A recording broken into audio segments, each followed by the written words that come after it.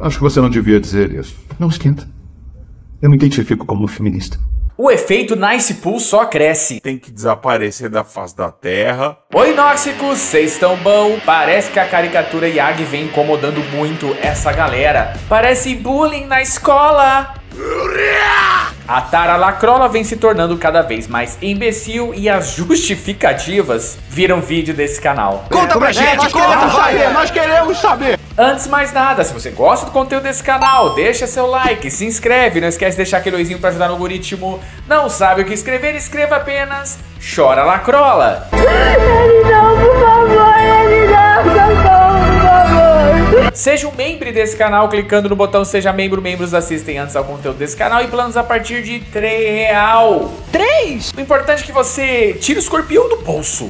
Estou novamente aqui com a minha tech t-shirt na cor 𝐂𝐴𝐵, uma das minhas preferidas também, lindíssima para qualquer ocasião, no tamanho M, tá? Lembrando que a Insider tem do tamanho PP ao tamanho XGG, ok? E você usa lá o provador virtual do site para chegar ao seu tamanho. Lembrando que as tech t-shirts da Insider, elas não precisam passar, elas têm uma tecnologia que diminui muito o odor porque elas respiram bem demais e você tem uma sensação térmica, além dela vestir muito bem, né? Claro, acho que também é um atributo muito importante para ressaltar aqui. Acesse o link que eu deixei na descrição desse vídeo, usa o cupom Bartolomais para ter 12% de desconto. Bem gostosinho, né? A gente gosta de desconto. Com certeza você vai virar fã, né? Conheça Insider. E como esse vídeo é sobre sentar...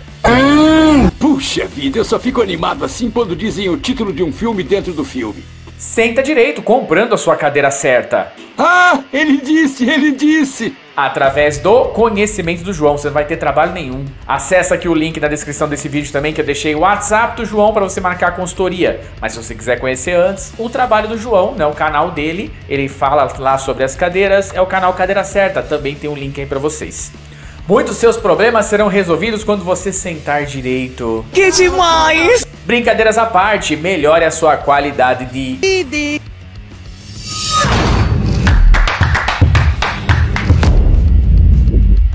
Agradecer, claro, também o editor desse canal, o Jorgeta, do canal Jorgeta da Play, por essas edições notavelmente 𝐂𝐵s entre nós. É o amor! E claro, se inscreva no canal do Jorgetinha. E também agradecer aos mais de 85 mil nóxicos inscritos nesse canal, a todos vocês que todos e todas, redundância, toda demência e diversidade de E para pro vídeo!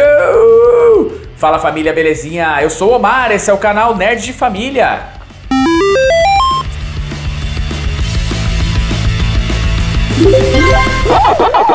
Mano, é mais engraçado do que o excelente humor politicamente incorreto do Deadpool e Wolverine, que aliás fui rever no cinema semana passada, é ver Lacrolas se doendo, com o fato de que seus desejos molhados não aconteceram conforme o seu planejado. Como assim? Não entendi. Era a chance de vermos lá o Hugh Jackman, né, Wolverine, peludão, parrudo, vergudo, se atracando numa briga de sabres com o Deadpool. É, vocês entenderam o que eles queriam, né? Uma safadez oculta! Até porque os pôsteres indicavam uma relação bem queer entre os dois. Porque você é demente. Havia uma óbvia piada amorosa, até uma coisa ali meio de fixação que o Deadpool sempre teve pelo Hugh Jackman desde o primeiro filme. Vocês lembram quando ele grampeia na sua própria cara o rosto do Hugh Jackman e ele tem revistas do Hugh Jackman em casa, dele todo gostosão? Mas sim, era pra fazer piada. Você entendeu, velho? Por isso que eu acho difícil, e vocês já devem ter passado por isso, eu já passei, de você ser cordial com o 𝐂𝐵, né? Não são todos, tá? É uma absoluta exceção que eu estou falando pra vocês, mas quando você é muito cordial e ele entende que você quer alguma coisa com ele, eu não sei o que tem na cabeça de algumas pessoas que são essas que estão se manifestando, inclusive nesse filme. É uma tara por afirmação de gênero, eu não sei. Até porque eu nunca seria convertido, só se insistir um pouco melhor.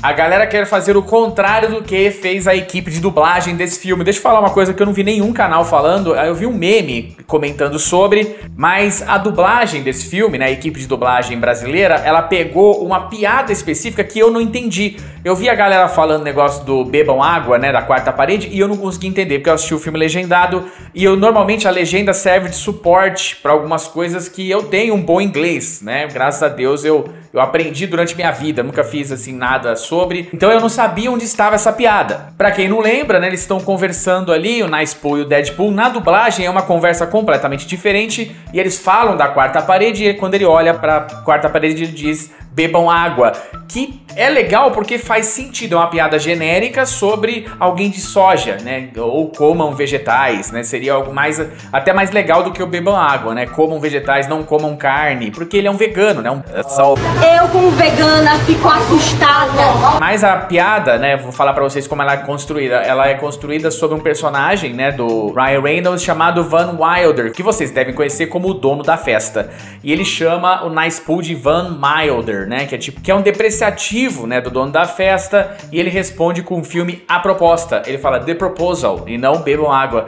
Faz sentido porque é uma piada sobre a carreira do Ryan Reynolds, que ele adora fazer zoeira com ele mesmo, como ele fez no Lanterna Verde, no próprio Deadpool de Wolverine Origem. Mas agora é o contrário, porque a galera quer o filme à sua maneira. Todo o contexto que foi criado, né, muito bem costurado pelo diretor desse filme, o Shawn Levy, não importa agora porque não era aquilo que eles queriam que fosse. Seria militância, LGTV, feministim, né, girl boss, dominando os homens ali, homens idiotas o tempo inteiro, Black Lives Matter. E justamente o filme tá chegando a 1 bilhão, né, já passou aí de 800, quase 850 milhões, tá chegando a esse recorde porque não teve nada disso. E essa galera não consegue entender. É aquela galera que fala, mas vocês se incomodam quando tem isso, porque tem que ter um filme ou outro. Caramba, foram 5 anos de Marvel fazendo isso com fracassos. Não deu pra um espelho pra vocês, ó, tentamos fazer filme pra vocês, mas vocês não consumiram. Vamos voltar a fazer pro público-alvo. Essa é a resposta. Vocês são os Nicepools. Só vale o cachorro de vocês. Como disse nosso querido Peter, né, no vídeo de ontem, vocês, militantes, ou são idiotas, né, ou são burros, ou são mal intencionados. Eu acho que vocês são os dois na maior parte do tempo. Mas vamos começar analisando a cerejinha do bolinho. Bora. O humor de Deadpool é como uma piada que meninos heterossexuais faziam na época da escola. Que vontade de fazer uma piada já. Paramos de fazer esse tipo de piada, brother, porque começaram a nos prender, tá? Eu sou contra veementemente o bullying. Eu sofri bullying também, todo mundo que foi no colégio, eu sou nos anos 80, tá? Eu estudei no colégio, eu sou de 79. O colégio meu, né, mais traumático foi ali de 1980 a 1990. Então, não dá pra dizer que a minha geração foi fácil. Mas nem toda zoeira feita com você não é merecida. Isso que a galera tem que entender. Bullying é uma coisa. Agora, às vezes você merece. Às vezes você é um pau no c... Você é chato também. E nisso você não tem que ser protegido, porque você tem que aprender com os seus erros também. Faz parte do aprendizado. Senão você cria pessoas sojadas, fracas, que nunca receberam um bom não a vida inteira. Pra isso que serve o convívio social, senão todo mundo seria um bando de pau no politicamente correto. Achei bonito, viu? Acompanhei todos os materiais promocionais do filme que tinham algum subtexto queer neles e ficava um pouco desconfiado com alguns perfis que são notoriamente anti-lacração, ou seja, contra a diversidade no cinema. Traduzindo aqui, eu não entendi a piada no material promocional, separei o lubrificante pra ir ao cinema, achando que assistiriam rivais ali. Tem vídeo meu de review dessa catástrofe de filme. Jorgita vai colocar cá pra vocês. Mas eu achei que eu viria algo assim pra eu ficar com tesão, né? Porque eu sou tarado por progressismo. E chamo mentirosamente quem não gosta do lacre, né? Das pautas identitárias nos filmes de antidiversidade. Vamos lá? Porque pra gente só vale uma visão de mundo, né? Se não tem aquela visão que eu gosto, você não está aferindo a diversidade do jeito que eu gostaria. Então você é contra a diversidade, mesmo que a diversidade seja de apenas um lado político, como é mulheres feministins, homens querendo se grudar, cristãos conservadores vilões. Mais repetitivo do que a feministim querer dizer pra você que aquilo que está na barriga dela não é uma vida ainda. Não é um bebê, é um feto. E o que é um feto? Que monstro vai sair do ventre dessa menina? É cansativo, é mais cansativo do que ouvir ali as suas reivindicações do que ela quer no homem, da Giovanna Fagundes. Homem que não deixa o dedão o c... Eu não quero. Aí fui assistir ao filme, eu gostei muito, diga-se de passagem, mas gostar de um filme não nos impede de refletir sobre ele e criticar. Gotcha! Pegamos você, né? Gostou, né, menine? Riu da piada capacitista, riu quando depreciou, acabou com o Chris Evans branquinho. Satisfatório humor de verdade, né? Complicou. E sim, todos os nerdolas criticaram o filme, todos, né? Inclusive com pontos muito diferentes uns dos outros. E é assim que nós fazemos com todos os filmes que criticamos, você sabia? Acho que não, né? Porque é mais fácil falar no Twitter e no próprio YouTube coisas genéricas desse tipo sem aferir a realidade. Porque vocês criticam o filme analisando mesmo quando gostam ou não. Nós não, nós apenas odiamos, somos apenas os extremistas. Todas as conotações de relação entre o Deadpool e o Wolverine não geravam desconforto na maior parte das pessoas na sala, nem tesão. Essas cenas geravam risadas, nem tesão. Não dá pra ser melhor do que isso. O cara vai num filme de comédia pra ver um filme de comédia, né? O primeiro e o segundo são claramente, acho que a mensagem era: você tá indo ver um filme de comédia pra ficar de p duro. E fica espantado que com os plots de comédia a galera riu e não ficou de p duro. Por isso talvez que você tenha problemas no colégio. A cabeça de um progressista se resume a isso? Sempre tem que ser conteúdo sensual, sempre? Opa, com certeza. Que tesão, mano. Cenas como aquela olhada, né, do tanquinho do Hugh Jackman no final, com aquele espelho no abdômen do Hugh Jackman. É sério que alguém achou que aquilo poderia ser algum tipo de conteúdo Yagi e não uma zoeira ali? Inclusive pra afirmar que um cara com quase 60 anos, não sei, acho que 50 e poucos anos que o Hugh Jackman tá agora, é apenas pra dar uma moral pro cara e uma zoeira saudável. O homem gosta desse tipo de zoeira. Ao invés de rir, você mordeu o beicinho. Nossa, que tesão, finalmente, cara. A revolta do cara, a comédia deveria recitar e não fazer rir. Meu Deus do céu. Eu não quero nem ver quando você vai num show de stand-up, você senta lá no fundo, não sei o que você fica fazendo. Ai, gente, vai vir processo. Cheguei até aqui me arriscando, você já sabe, deixa o seu like, comenta, chora lacrola pra deixar a galera muito nervosa. Partiu, irmão. Isso fez eu lembrar na época da escola dos colegas que mandavam um beijinho, que até se esfregavam um no outro algumas vezes, mas sempre com a intenção de debochar de pessoas LGBT+, de fazer outras pessoas rirem dessa situação. Pode ser que o problema estava com você, que enxerga tudo com esse tipo de conteúdo que eu falei, né, como uma cantada. Em você. A gente tem a mania de pensar que o problema são os outros, mas às vezes somos nós. E a reflexão do dia é: não deixe conceituar das pessoas no dia que você for acreditar.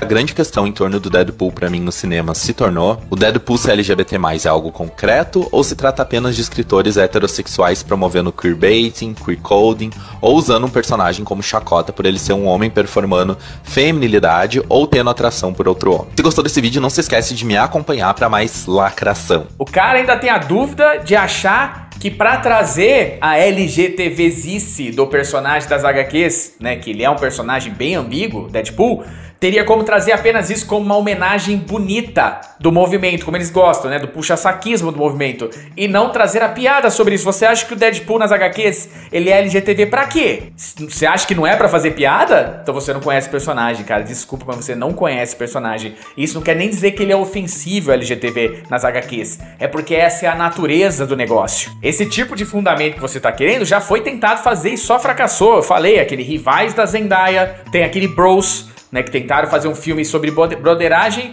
e que era pro público geral. O cara senta lá pra ver uma comédia romântica LGTV e ele vai achar bonito uma suruba numa sauna. Isso não existe, cara. Desculpa, mas isso não existe. Isso é só na cabeça de vocês. Deadpool é piada nerdola, é piada pesada. Não aguenta, bebe leite. Às vezes não bebem leite, né? Porque beber leite é coisa de napista. A não ser o Filipinho, o Lulu, né? Aí eles podem beber, que aí vocês não veem eles assim. Mas leite, vocês gostam. Adoro. E no final você coloca ali a lacração, né, com aspas. Deixa eu explicar um negocinho pra você, meu brother. Eu vou explicar pra você quando você coloca aspas. É quando você está ironizando ou discordando daquilo que você está dizendo. Mas você usou lacração corretamente, porque o seu conteúdo é sobre lacração. Você pode fazer assim, que vai continuar sendo. Você fez igual o Joey na série Friends, que não entendeu até hoje o que é as aspas ali. As pessoas irão te seguir para mais lacração. Ponto. Era só por ponto, não tinha aspas. De nada pela aula de português. A verdade, o que tá acontecendo, galera? Eles estão odiando amar Deadpool. Eles estão odiando ter dado risada nesse filme. O Romariz, ele fingiu que pra ele aquelas piadas tal... Riu. Você riu, Romariz? Você riu, cara. Muita piada repetida e que ela te ganha por causa da insistência, mano. Tipo, vai repetir a piada, repetir, até você rir. Essa galera, eles odeiam amar o humor politicamente incorreto porque vai tudo contra aquele proselitismo político que eles tentam aplicar, que não funciona. É a galera que chega em casa, olha assim, olha pra lá, olha pra cá, não tem ninguém vendo? Liga um Seinfeld, liga um Friends. Pois é tipo aquela gordinha que sai do funcional... e vê que ninguém tá olhando, passa na padoca, pega 2 risole e um salgadão enroladão de presunto e queijo e depois não emagrece porque é culpa da tiroide. Puta fareta com tiroide! E assim como a Marvel, né, e continuando esse vídeo, vamos trazer um clássico pra vocês. Fazer um estudo, um doutorado pra entender um personagem como Nicepool. Pô, foi o Ryan Reynolds, ele foi no Twitter e começou a ver aquelas piadas de esquerdomacho e tal, ele falou, nossa, a garotada adora isso aí, vou colocar no filme, vai ser tão engraçado. O Mário fez um vídeo muito bom aqui, o Mário do armário. Não, melhor, o Mário do Geração Raiz. Ele fez um vídeo muito bom, que ele colocou esses memes que eu tô colocando pra vocês, e ele tem ali uma conclusão bem uniforme. Ou melhor, ele fala que aquilo, a aparência dos Lacrolas parece uniforme, e não parece mesmo? Parece que eles estão sempre com o mesmo visual. Acho que eles chegam lá na Ering, ela fala assim, posso te ajudar? Eles falam assim, ó, Lacrola. Aí, pum, sabe, vira aquele personagem de sempre. Todo mundo tem a mesma cara. Parece Japô. Calma, Denis. Vou processar todos vocês. Você pode ter certeza disso. Mas acho que tem, né, um botão, né, naqueles tablet da Ering, da CIA, tem lá, feministo. Aí você clica, você se transforma na criatura. Pelo menos o Miguelzinho é fortinho, né? O Miguelzinho, o bíceps dele dá os dos 5 ali. 3, não sei quantos que tá, não lembro mais. 3! Tá vendo? Isso é piada homo no ambiente hétero. Eu falar que o Miguelzinho, ele é fortinho, gostosinho. Não tem conotação de eu querer alguma coisa com aquela pessoa. Entende? Será? Ah, o Miguelzinho... O Nicepool doeu na galera, gente, mas foi na veia da galera. O Ryan Reynolds, nesse personagem, ele conseguiu colocar exatamente o que o esquerdomacho é. Eles tentaram isso, eles tentaram fazer lá o macho alfa, o heterotop, tentaram fazer o Capitão Pátria como Trump e não deu certo. Tentaram vários personagens fazer um estereótipo de alguém de extrema direita, alguma coisa assim, e não consegue colar. Porque sempre exacerba alguns pequenos detalhes, mas o Nicepool, apesar dele ser um idiota na maior parte do tempo, é cirúrgico. É o cara que fala do físico da mulher, né? Que a mulher tá isso, acabou de ter filho e tal. Tá falando da própria esposa, né? Tudo bem, da Blake Lively. Mas é uma piada interna também. Mas ele tá falando isso, o Deadpool fala assim, ó, se você fala isso, né, vai dar problema pra você. Ele fala assim, não, mas eu me identifico como feminista. É a salvaguarda, é o super trunfo. Você percebe que teve um estudo sobre isso? Não é piada de Twitter, é a realidade. E o Ryan Reynolds sabe, ele é de Hollywood. Não foi meme que embasou o Nicepool, foi a lacração, foram vocês. Galera aí do 𝑨𝒏𝒄𝒊𝒆, Omelé TV, Miguelzinho do Piuí, esse outro que eu já não lembro mais o canal dele. Foi uma jateada na cara de vocês. Vocês sabem disso e odeia que isso aconteceu, porque foi muito pontual. E pra finalizar, o borda recheada tem que ser eternizado. Esse cara tem que ser eternizado. Bota aí, Jorgetos, nerdolos, ora playsísticos, o meme número 8. Esse é o pior dos 3 filmes. Sentiu as piadas que fiz com os lacradores, fofuxo? O pior é que esse não é o único post que eu vi da galera zoando o Piuí. Como se os meninos do Piuí estivessem chorando. E eu assisti tudo, inclusive muito fácil porque eles são bem carismáticos. Muito obrigado. A defesa desses caras às vezes é o Peter Jordan. Mas dessa vez foi o borda recheada. O cara tá com camisa de oncinha do Mickey. E não, isso não é zoeira de colégio. Lacrador gosta dos lacradores, né? Avá. Tem um vídeo chato de um nerdola chato. Quando eu falo de nerdola, eu não tô falando de nerd. Eu sou nerd, como dá pra ver. Borda, você é o nerd sim. A partir do momento que você diz que você é o nerd, nós somos os nerdolas. Pode ficar tranquilo. Pois se a senhora fosse minha mulher, eu tomaria esse café. Não pertencemos ao mesmo universo. Hashtag graças a Deus. É porque esses caras têm a galera do Piuí, principalmente o Miguel, como um lacrador. Ué? Sim, muito, mas muito. Todo mundo tem que ser extremista que nem nerdola. Ninguém pode ter uma opinião certa sobre um filme. ou eu idolatro o filme ou eu odeio o filme. Eu não posso gostar de alguns aspectos e não gostar de outros. É impossível. O Borda diz que nós somos exatamente como eles são. O problema é que a nossa opinião foi criminalizada, Jeg. Sei lá qual animal que é o seu pronome. Toda opinião nerdola é extremista de alguma maneira. Toda opinião nerdola virou extremismo. E o Nicepool doeu. O Nicepool foi o maior calo que nós tivemos. Acho que desde esse começo da Lacrolândia na cultura pop foi o Nicepool. E a gente vai lembrar isso vocês todos os dias. Beijinho de colégio. Bebam água. Antes de terminar esse vídeo, vamos falar do jogo que ficou passando ali atrás. Qual que é mesmo? Que é o Rocket Knight Adventures, que na minha opinião, ele é um dos jogos que tinha no Mega Drive que já eram melhores do que Sonic, né? Doa quem doer. Pra mim, o grande mascote, talvez, da SEGA dessa época foi esse Rocket Knight. Tinha a versão do Super Nintendo, era outro jogo. Mas é que esse é muito bom, e o do Super Nintendo também. Diz que vai ter um remake honroso, mas eu recomendo demais Rocket Knight Adventures no Mega 1. E se você gostou desse vídeo, deixa seu like, se inscreve no canal, não esquece de ativar o sininho das notificações, confere se está ativado, confere a inscrição, compartilha esse vídeo nas suas redes sociais para deixar aquela suvacuda de cabelo em pé, ajudar esse canal a crescer. Acesse os links aí, compre na loja Insider com o meu link e com o desconto, né, com o cupom Bartolomais. E também se inscreva no canal Cadeira Certa. A gente se vê no próximo vídeo, pode ser?